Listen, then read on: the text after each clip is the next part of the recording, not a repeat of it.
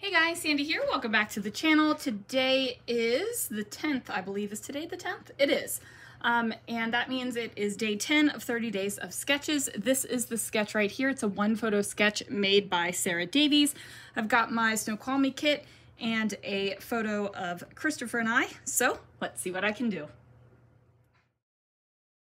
All right, guys, so I am starting out with this background paper. Now, this is from that Simple Stories Simple Vintage Basics collection, I think. It is one of the things that have been in my Snoqualmie kit. I'm also pulling out some of the strips. So, as you guys know, those strips right there, those scraps would normally go in the bin. But since I am working within a kit, I'm keeping them because they are finding to be really useful. I find that when I work in a kit, I want continuity throughout the project that I'm working on. So that means if I have leftover bits and pieces, I am going to keep them because I want to continue that continuity in my project. Now, my Tim Holtz trimmer right here. Saw some chatter online about the Tim Holtz trimmer and how some people were cutting the plastic on their trimmer with their trimmer blade. And I was shocked because I haven't had any issues with my trimmer. I do get paper, fibers of the paper in that track right there that I do clean out every once in a while, but it is just the fibers of the paper. I haven't had any, issues with mine. I'm still completely in love with mine. I took it on the cruise with me and it worked fabulously on the cruise. It went through my luggage great, everything was just perfect. I am flipping through my stencils, and I said to Christopher as I was flipping through the stencils, why did I not make a train stencil before I started this project? And he just looked at me like, I don't know, why didn't you? So I need to make that happen. So goodness. Anyway, this is the Falling Leaves stencil, and I am going to use some Brutus Monroe Chroma glaze in copper through this stencil. Now, I am not going to put this on thick. It is going to go on quite thinly. And as you guys know, half the time I don't clean off my stencils if it's just ink. So there will be some green that transfers from the stencil into the chroma glaze. I'm just using a silicone brush to go ahead and stencil this bad boy up. Like I said, super thin coating on it. I set it aside to dry for a few minutes, and then when it was dry, I started scrapbooking again to finish this layout. But like I said, super thin coat. I am going to go wash my stencil and my silicone brush because it is a chroma glaze, and I do actually wash it off of there, just not when it's ink. So you can see a little bit of the green tinge on the copper from the ink, and I'm kind of in love with it. I decide that I need to put a base down here with a nice torn edge, so I am going to use my grid mat to place that down.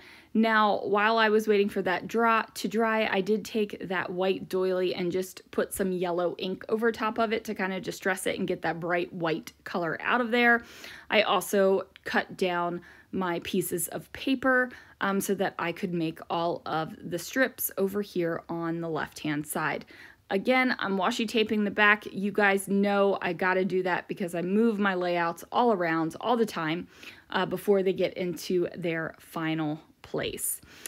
So now I am going to actually come up with the plan for the layout.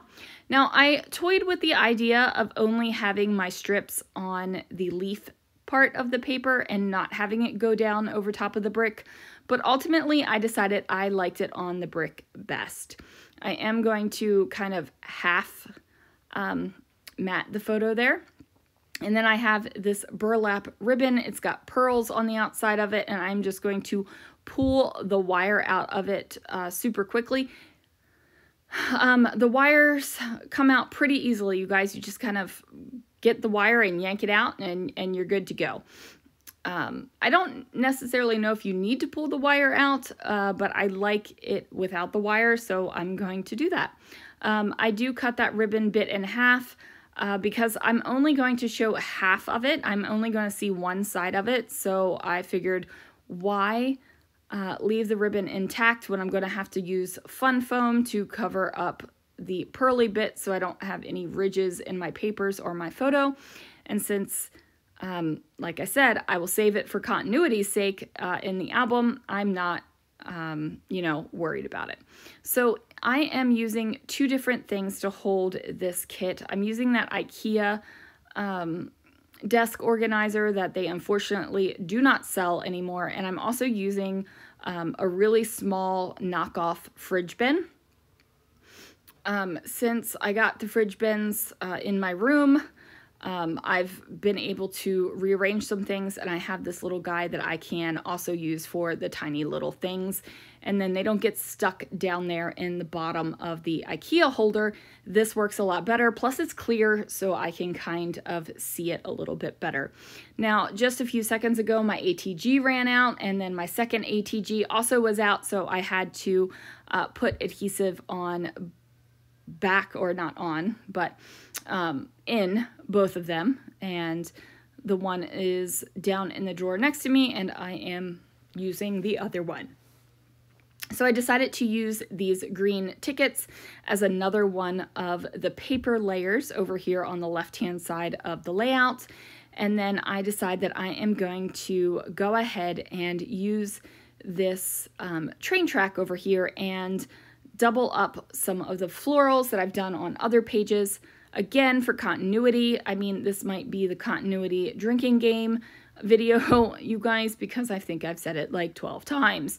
But I'm going to place that over top of these wood veneer train tracks, and then I'm going to create my little cluster over here on the bottom right-hand side of the page. Now, this layout does not specifically call for a title. There's not a specific place that it suggests that you put it. And I almost don't put a title on this layout, you guys, but I felt like the little place was a little bit naked. Not as naked as a naked tag hole, but it needed a little something, so I do end up with a title, and it's a generic title. So it's fine. So this layout is a little less about the train, even though I'm using train embellishments and such things like that. And it's more about that it's just a photo of Christopher and I. So honestly, you guys, I love scrapbooking photos of us together. They just bring out so much joy. Like, it evokes this, just this blessed, peaceful, feeling all the love, feeling all the feels, emotion out of my soul. And I love scrapbooking photographs of us, and I don't think I will ever tire of that. I just love this man so much, and he loves me so much, and we'll be married 26 years this September, and sometimes I am just kind of like, really? That long? Like, it's been that long? Like, and it's not different. Like, when we hold hands, which we hold hands all the time, but it's still like when we were dating and we touched hands for the first time. Like, that little flutter goes through my heart every single time. I am truly blessed to have him as my husband, and I darn well know it, you guys. I definitely know it. Okay, so now I'm going to bring in some more coppery bits, and I'm going to do that with my brads. And I'm going to put the brads through the doubled up flowers. Now, if you'll remember from other layouts, these are Prima flowers over top of American Crafts felt flowers. So I got these American Crafts felt flowers back when American Crafts really started putting out product, right? Like, they had like these plastic jars almost of product, and they were like leatherette shapes and flowers, and they had plastic flowers, and you know, they just had so much that was coming at you. And I was like, ooh, American Crafts, I love this company. This is great. Like, because, you know, Making Memories was kind of fizzling out, I feel like, or maybe Making Memories was fizzling out at the scrapbook stores that I shopped at. I just remember these Making Memories things when I was on a retreat, and I can't remember if it was the Missouri or where else did we go? Was it Wisconsin we went to? Minnesota? I can't remember. But I remember being in this, we went to the scrapbooking stores, and I remember just kind of being like, oh yeah, American crafts. And now they've kind of taken over everything. And it's just like, I need some more companies. You know what I mean? So anyway, I am going to put bits of washi on the back of my brad tines as well. And you guys, I'm sorry, I'm playing with my phone so much during this video. I'm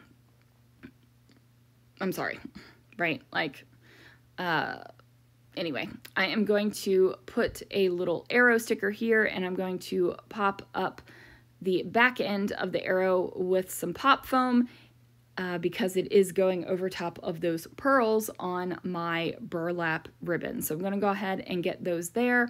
And then I've got my cluster down here on the right-hand side, and one of the florals over there as well. So I got 3 flowers on the page, and then I decide that I need to bring in some of the blue tickets on this side because I have the blue tickets on the right-hand side. So it's not like it has to be an exact match from left side to right side, but I kind of want, okay, get ready, the continuity.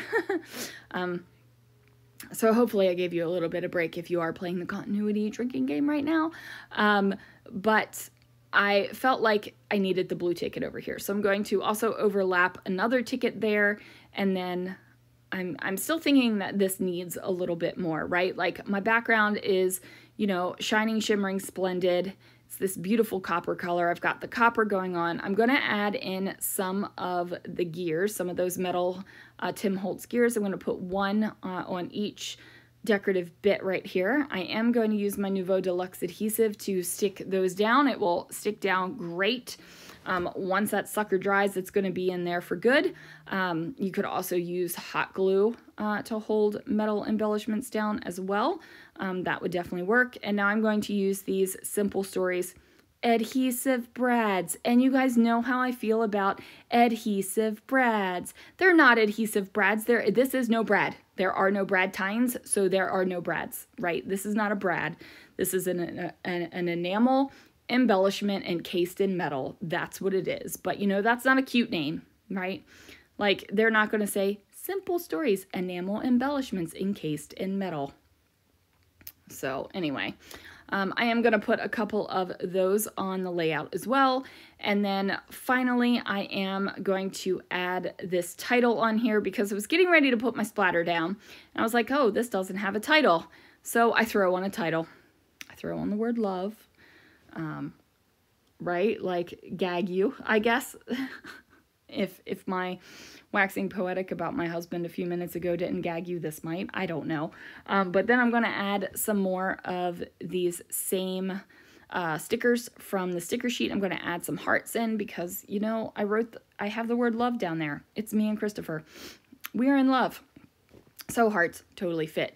Now I'm going to add some of that Copper Brutus Monroe Chroma Mist, which, oh my heavens, you guys, I'm in love. I am in love with it. So there it is. If you want to get your hands on some Brutus Monroe products, please use my affiliate link down below. I would totally appreciate it. Here are a couple of still photos of up-close bits for you. And then that is going to do it for this layout. You guys check out the playlist for 30 Days of Sketches. This time it is round 14. And I thank you guys so much for watching, and I will see you guys again real soon for another video.